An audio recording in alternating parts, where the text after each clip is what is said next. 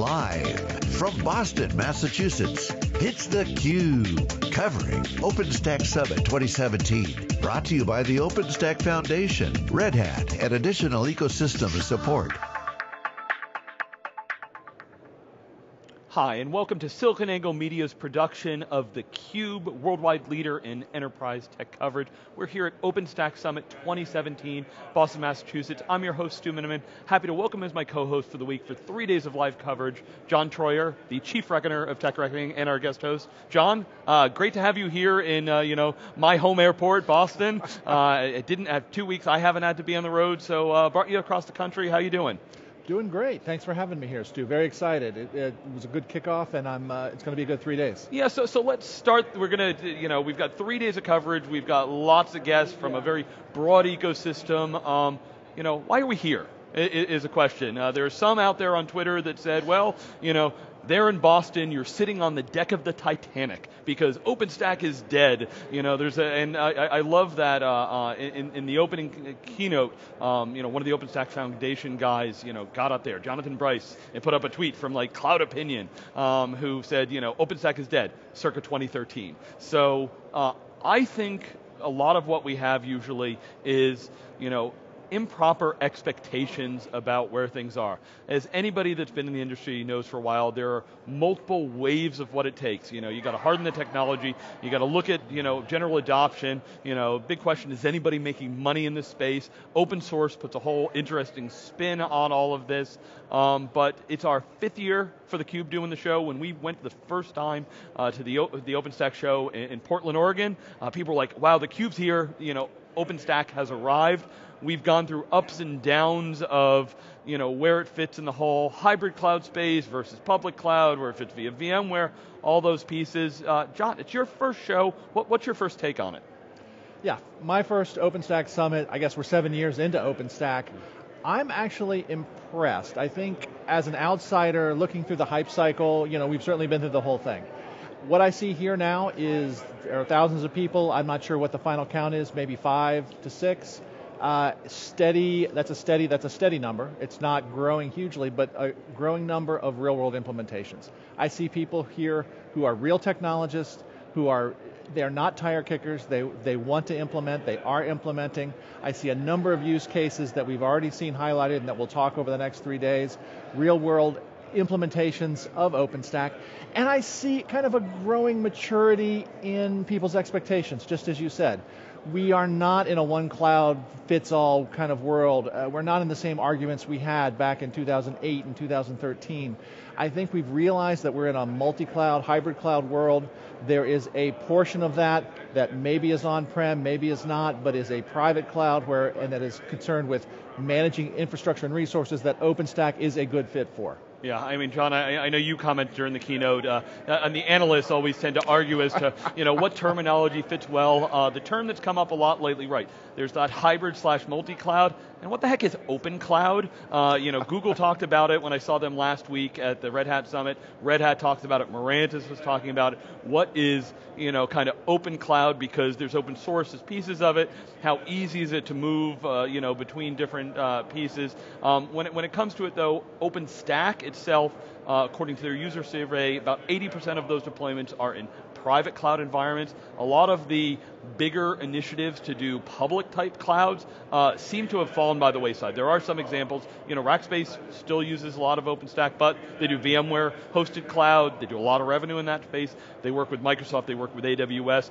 HPE Helion was going to be $1 billion investment, and boy, they're not really here all that much. They still do some with OpenStack, but their contributors all moved over to SUSE, so the ebbs and flows of who the big players are, and it's still a question I've had is, where is the money? I talked to a VC that I've seen at this show for many years, said, are you going to be here? And he's like, Stu, I would not invest money in companies that are doing OpenStack, as the core for their company.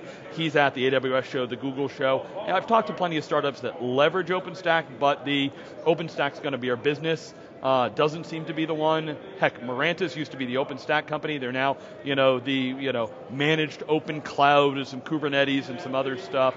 I mean, John, you work with a lot of startups. What do you see in that space? Kind of the big guys, small guys, where OpenStack fits for them? I think we still see OpenStack ecosystem dominated by a lot of large players. We do see some startups here. The startups have a tendency to be multivalent, let's call it, or polyglot. A lot of people that were here were at the Kubernetes show. You saw Kubernetes on a lot of the charts, leading the pack of services that were maybe on top of OpenStack.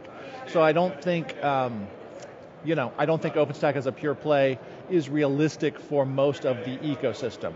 We saw a good sprinkling of the open word in a lot of the presentations this morning. I did see a few digs at kind of the commercial enterprise software vendor here and there, but not too religious. I think people are practical. If you're going to have to either pay or contribute if you want the value out of a system.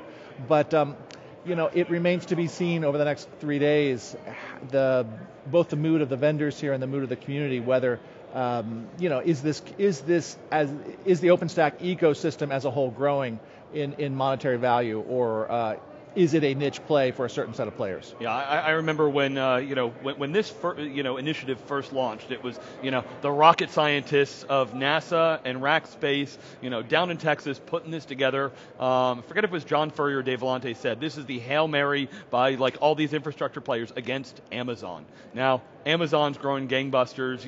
What was over $13 billion worth of revenue last year, and I mean if you take everybody that's doing OpenStack and put them together, it's probably not even $1 billion this year. We actually did some research on what we call true private cloud at Wikibon, and in the top 10 list, there's 10 companies with over $240 million worth of revenue, and the only one on that list that you'd look and say, oh yeah, they're a big OpenStack player is Rackspace, and really it's way more their VMware managed environment than the Rackspace environment. Red Hat, who probably is the leader in revenue associated with OpenStack, and we're going to have a bunch of Red Hatters on to talk about this. They've got 500 customers in production, but where that money for OpenStack fits in with everything they're doing with Red Hat Enterprise Linux, all their other subscriptions, OpenShift, and everything else is a little bit difficult to parse out. So yeah, it's going to be interesting. We've got broad set of the ecosystem players here.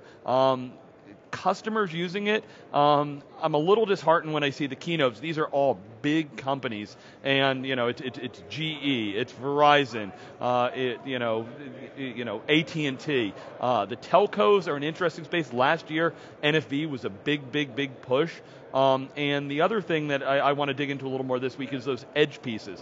We saw the poll and said, okay, your own data centers are all going to get pulled by the public cloud. Now the public cloud is getting pulled by the edge. So telcos obviously play there a lot on the edge. Some of the infrastructure players fit there, and where OpenStack fits in that. Or will other things like the whole container ecosystem, Docker and Kubernetes and the like. Do I really need OpenStack if I'm doing those things? Do I put them together? It's kind of an interesting sandwich that people put together. What's your thoughts? Well, a couple of things, Stu. One, I would point out that in the latest OpenStack survey, I think 25% of the respondents were under 100 people in terms of company size. So there are a set of the smart startups, kind of small lab-like players that are using OpenStack for their business. I don't know what that says about the whole ecosystem as a whole. The other thing that I thought was very interesting, well, even in the keynote, AT&T talking about their entertainment cloud, right? You saw a set of services like Kubernetes, like containers, microservices, function as a service, built on top of them.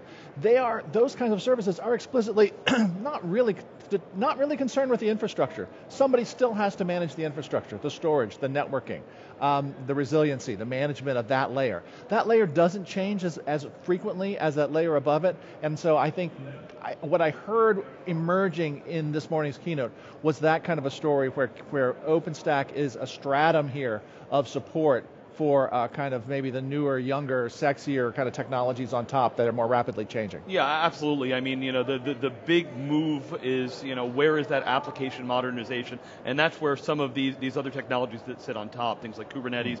There's Cloud Foundry here at the show. Red Hat was talking about a lot how Ansible helps with some of that orchestration inside there. But right, changing that underlying infrastructure is a first piece to getting really that modern architecture. It's the boring piece. I mean, John, come on, we're all going to go serverless now, right? Serverless, I don't need to worry about it, it just works. We know that, of course, how that underlying infrastructure works. I mean, John, you and I both have lots of background with virtualization, with what VMware did, and it was like great to say, let's take the OS, modularize that some, but underneath that storage and networking still need to fix. The same thing's happening with containers.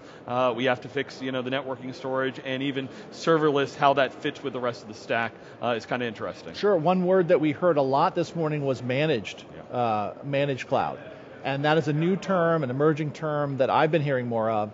I think it's very interesting. Talking about abstracting computers, I can abstract them by consuming them as a service. So I think we may be seeing this IaaS layer morph into something that is a little bit more truly as a service. Somebody else actually even manages it. Mirantis was talking about that. There have been other players. Even the foundation came out and talked about it this morning. That they feel like that's a fundamental new channel. That a way to describe how to consume OpenStack. And really, you talked about it as a science project. I don't necessarily want to have a team of 50 computer scientists to run an OpenStack cloud, right? I would like to just to be able to consume it. Yeah, I love 2 years ago, Gartner came out and said, OpenStack's a science project, blah, blah, blah. Last year, Gartner actually was in the keynote, and there was lots of back and forth as to what that means. I liked in the keynote this morning, there was discussion about where your applications live and how you choose, and they said it was the 3 C's. It's compliance, cost, and capabilities. Now, of course, it'd be really nice if we could just do a nice little decision tree, a grid to say, okay, if your company's this size and your application does this, this is where you build it or where it grows. We know it's heavily nuanced, lots of devils in the details. We see everything from, big companies that say, oh, hey, I moved off of Amazon to Google, or I moved, build my own data centers after I've been running for a couple of years. This is highly nuanced. It changes greatly. I love it. I actually saw a tweet from Clay Christensen and said that any strategy, is relatively bound in time. So, we know you have a good strategy today. A month from now or a year from now, you need to readdress where that strategy is. Once again, key of the show that I see is, readjusting where OpenStack fits, where it goes, where customers can use it, and I'm excited for 3 days. What are you looking forward to in the 3 days of our program in here, John? Well, it'll be interesting. We're talking to a number of the big players today as we kick off and as we go along. So that'll be very interesting, kind of from a business steering the ship perspective. The whole big picture, Stu, as we took off this morning, I mean, the foundation spent 15, 20 minutes just kind of being introspective. And so I'm very interested to see how introspective people will be here today. This was not a huge marketing rah-rah kickoff. As you bring in customers, as you bring in other vendors in the space, I'm very interested to see, I don't know, I'm looking for an energy. I'm looking for, yes, we are concretely moving forward. This is a component of our solution. I'm looking for real world solutions. This is 7 years in. You can only sell vision for that so long. Yeah, John, and like you, I think I was happy to see the foundation and the structure of the keynote had some self-awareness. They didn't say we're dominating the world and we've done something. It's like, we understand there's critics out there. How are we putting it together? So just to bring it to a wrap here, really want to have, big thank you to the OpenStack Foundation. Without their help, we wouldn't be able to do this. Big thank also to our sponsors. Our headlight sponsor is Red Hat. Going to be starting off with Jim Whitehurst, number of Red Hat executives as well as customers. Additional sponsorship from Canonical, Cisco, and Netronome. Without our sponsors, we couldn't do this. theCUBE is doing so many shows right now. We actually have simultaneous events going on right now in Las Vegas at the Dell EMC World. Got everybody from Michael Dell, some really interesting customers, a big team doing 2 sets, I think like 75 interviews there, as well as we're at the ServiceNow Knowledge Show in Orlando, Florida. Dave Vellante and Jeff Frick are down there. If you go to SiliconANGLE.tv, you can catch all of our coverage as well as all the shows we're going to be on. For Stu Miniman, John Troyer, we're going to be here for 3 days of live coverage. Stay with us for all the execs, the customers, and the analysis. Thank you for watching theCUBE.